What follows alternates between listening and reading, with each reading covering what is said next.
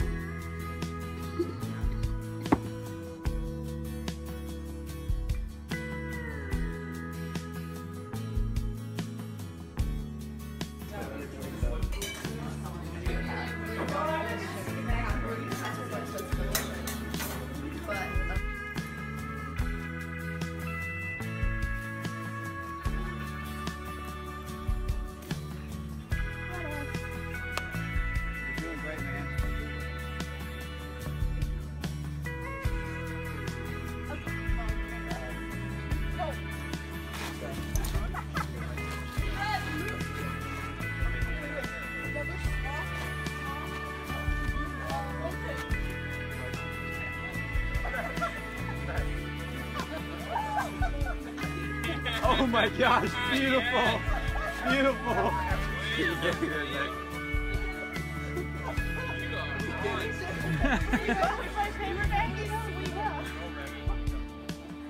Have you seen that before?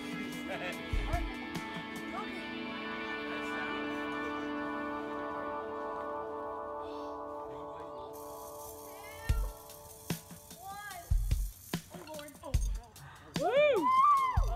Back up. Wait, that's great.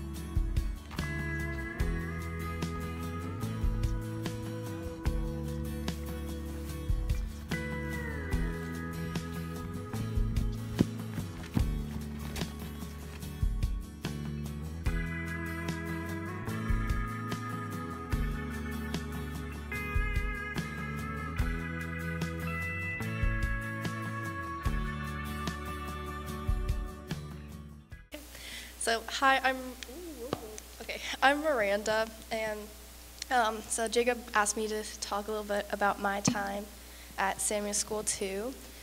And Samuel School 2 gave me the opportunity to learn and grow in my faith. Not only did I learn more about the Lord, but I learned new things about myself. My favorite part, besides the ropes course, as you see, I was really good at. My favorite part was connecting more with the youth in the yearly meeting and making our relationships stronger. I've known some of them for a long time, like the girl who helped me get up on the ladder. That's my friend Maggie. We went to YQ together. And then just other kids there I've known for a long time, but like interacting with them in a closer environment was really fulfilling. But a challenging part of Samuel School was taking what we learned in the classes and applying that to my daily life.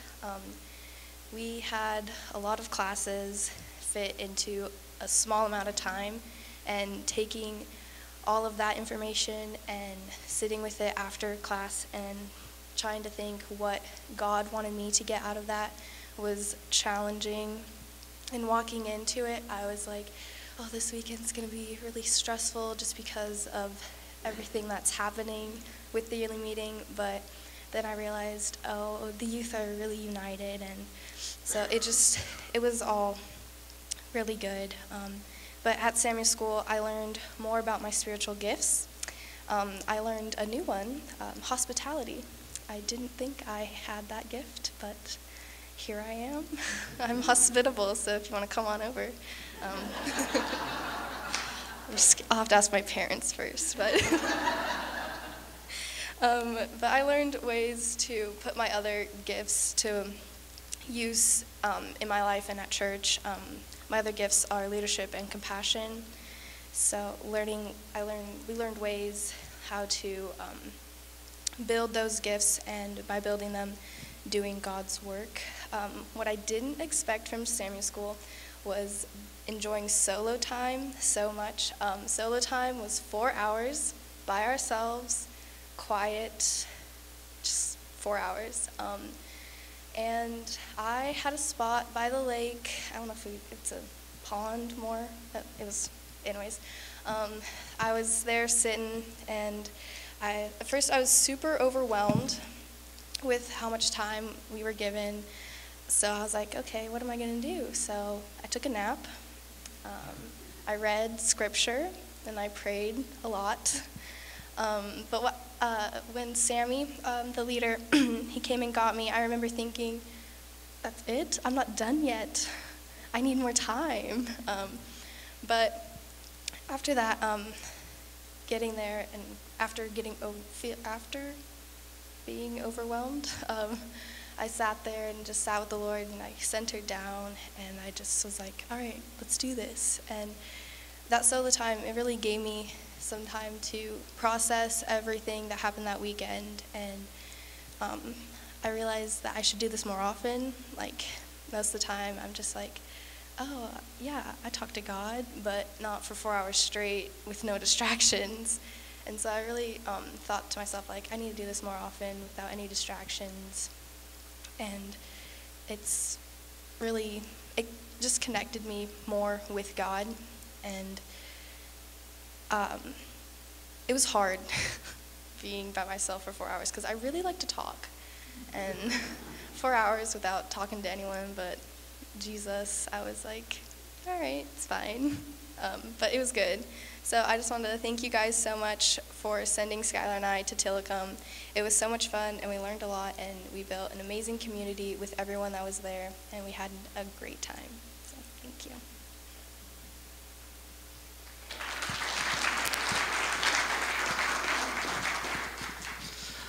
So I'm just going to share a little bit more about Samuel School from my perspective. I went as a counselor, and this was my 3rd time going, so it's the same every year, but so I've, got a little more, I guess, intake on what it's like or whatever, and I really enjoy going. Every time they ask me to come counsel, I'm like, yes, because I think it's a really unique program. It's a really interesting program for those kids that go, like Miranda said, 4 hours of alone time. It's not something that most people get these days.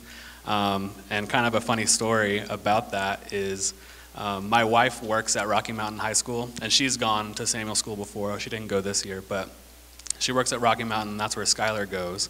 And I'm telling this story without him being here, but that's what he gets.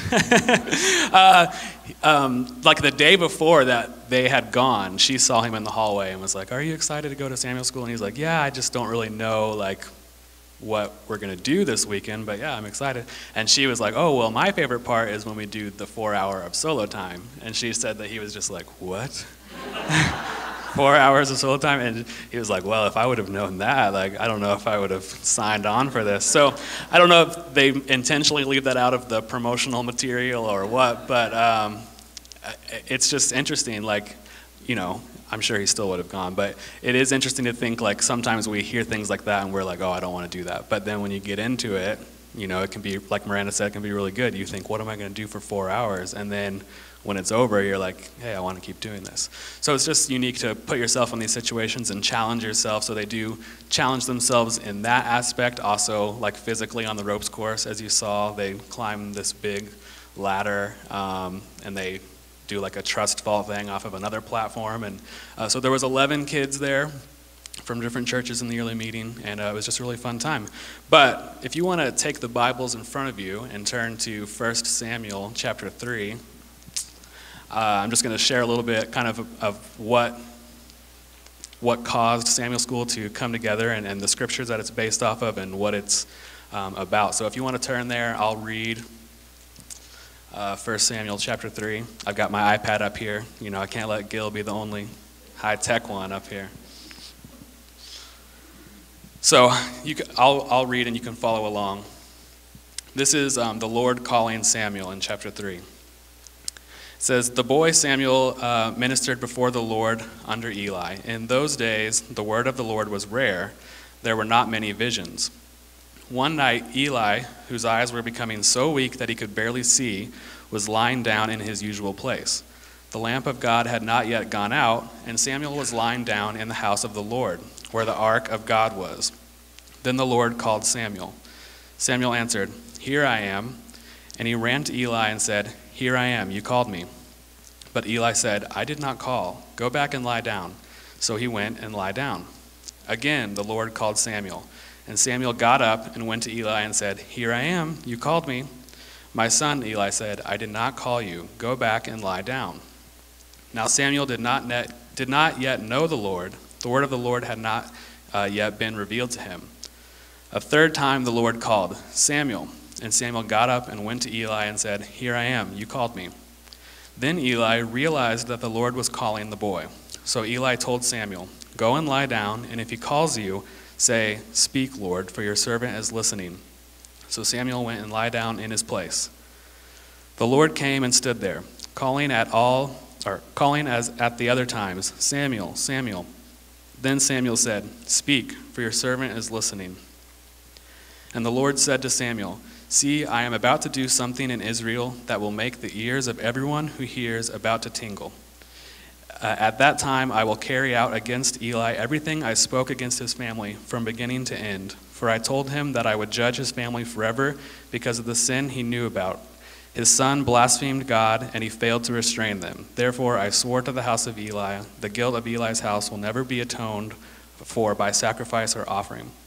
Samuel lay down until morning and then opened the doors of the house of the Lord. He was afraid to tell Eli the vision, but Eli called him in and said, 'Samuel, my son.' Samuel answered, 'Here I am.' 'What was it that was said to you?' Eli asked. 'Do not hide it from me. May God deal with you, be it ever so severely, if you hide from me anything he told you.' So Samuel told him everything, hiding nothing from him. Then Eli said, 'He is the Lord, let him do what is good in his eyes.'" So looking at this story, we have Samuel who is getting called to by God, but as it said, he did not know the Lord. The word of the Lord wasn't yet revealed to him. So he calls out to him 3 times, and every time he thinks it's Eli, he goes in and says, "Did you call for me?" And he's like, "No, I didn't call for you. Go back and lie down." Hears it again, comes back out, "Did you call for me?" So God is reaching out to him, but he is unfamiliar with God's voice. He doesn't recognize God's voice, and so he's not understanding that it's God. And that's kind of what Samuel School is about, is like learning to listen for the voice of God and understanding what the voice of God sounds like, so that when he is speaking to you, you can understand that and you're not misinterpreting it as something else. This made me think of, this is what I thought of this time when I went to Samuel School. When I'm driving in the car with Leah, not that I don't understand her voice or that I misunderstand her, but sometimes I do. But I like to listen to classic rock, so like Bob FM or whatever it is, 107.1 K Hits. That's the radio stations I like to listen to. And Leah does not really know, she didn't grow up listening to a lot of classic rock or doesn't really know a lot of the songs. And so one will come on and within the first couple of seconds, I'll just turn it up and be like, oh, I love this song. And she's like, what song is this? And I'm like, oh, you'll know it. Once it gets to the chorus, you'll probably know it. And most times, sure enough, when it does get to the chorus, she does know it. But she doesn't know it right from those first couple of seconds like I do. And that's just because I've listened to them, a lot more than she has, or more familiar with them. She's familiar with the popular parts, like the chorus that might get used in a commercial or a movie or something, but she doesn't know it right from the beginning. So it takes her a little bit longer to be like, oh yeah, I actually do know this song. And so that's what made me think of I can identify those songs most times right from the beginning and know what song it is just from a first few notes, and it takes her a little bit longer to figure it out. So, wouldn't be Youth Sunday without playing a game. We are going to play a game here, so don't worry, you don't have to move or anything. You can just sit where you are. But you can write down your answers on your bulletin, find a blank space, or you can just be with the person next to you and tell them your answers and go on the honor system here. But 2 years ago, a little preface for this, 2 years ago, as a part of a year-long study conducted by the Museum of Science and Industry in Manchester in the United Kingdom, users were directed to a special website where they could play an online game called Hooked on Music, which contained clips from 1,000 hit songs from the past 70 years, the top-selling 40 tracks of each decade since the 1940s. And it analyzed how quickly people were able to recognize certain songs, and it came up with what are, scientifically, the 20 most catchiest songs of all time. And so we're going to play a few of those songs, not all of them, but we're just going to play the first 6 seconds of each one, and we're going to see if you can identify these songs that are scientifically the most catchiest or recognizable songs according to the people that took this survey. So I'm going to play them on this TV right here. I've tested it. You can hear it, hopefully.